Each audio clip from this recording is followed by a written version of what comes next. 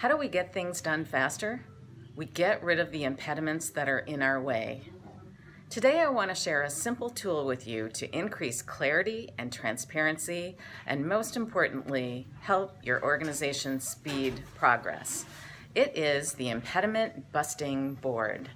And simply put, it is a tool where you can put in the impediments under to do, so the things that are getting in your way.